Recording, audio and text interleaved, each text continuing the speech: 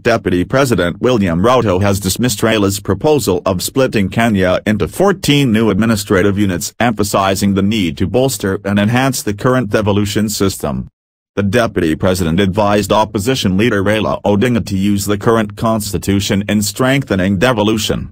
Ruto was responding to former Prime Minister Raila Odinga, who, on Wednesday, proposed the retention of the current counties, the 14 blocks and regional governments with a clear revenue-sharing formula wants the country to adopt a three-tier government.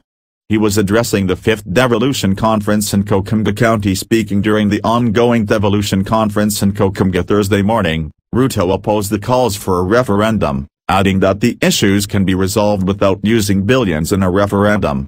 Ruto urged county governors to develop and maintain a good working relations with their deputies and members of county assemblies, MCAs. You may clash with MCAs, but we must engage with them because they are a crucial element of devolution, the deputy president told the governors.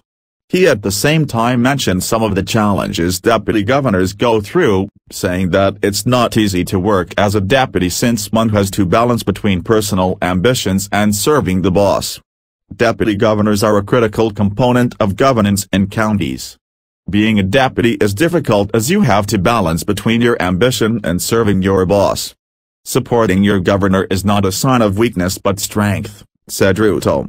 Ruto cautioned MCAs not to exaggerate expenditure through corrupt means and awarding tenders unfairly, but to strictly adhere to their oversight role.